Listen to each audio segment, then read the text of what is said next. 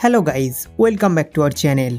In today's video, I will show you how to turn off voicemail on iPhone 16 or iPhone 16 Plus. Guys, when you reject an incoming call while your iPhone is locked, the voicemail will become activated. This is very annoying. If you want to turn it off, then open iPhone settings. After opening the settings, scroll down. At the bottom, you will get apps. Now tap on it. Scroll down again and find phone apps. Here is the phone app. Now open it. Then scroll down. Here you will get live voicemail option. Tap on it. After opening the voicemail option, turn it off. After that, no voicemail will be activated when you reject an incoming call. So guys, in this way you can disable voicemail option on your iPhone.